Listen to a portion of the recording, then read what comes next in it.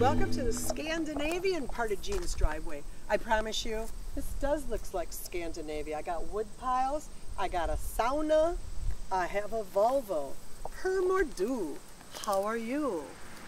The first car I ever bought used with my own money was an old Volvo. I think it was a 61 and I think it was a 540, which looked kind of like a World War II Ford sedan. My dad, who was the editor of Automotive News, told me that Volvos were the safest cars you could buy and that the engines lasted 11 years. When I did the math, I realized that the car I just bought was 12 years old, and sure enough, 3 months later, the engine seized up.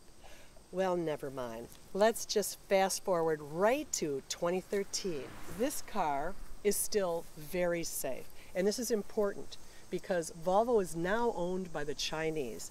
And the Chinese do not have a good reputation for making safe cars. However, the company that bought it, Geely, has made a strong commitment to maintaining Volvo safety. It is the bread and butter sedan of the S60 lineup, which starts at $32,000, goes all the way up to $48,000. What we have here in the driveway is the $32,000 model with a couple of options that jack the price up to $38,000, including my favorite color combo, the baseball glove brown or tan, and a little bit of really dark charcoal. One other cool thing is you don't have to look at the dash to figure out what gear you're in because it's on top of the shifter and lights up as you move it in from park to reverse and so on.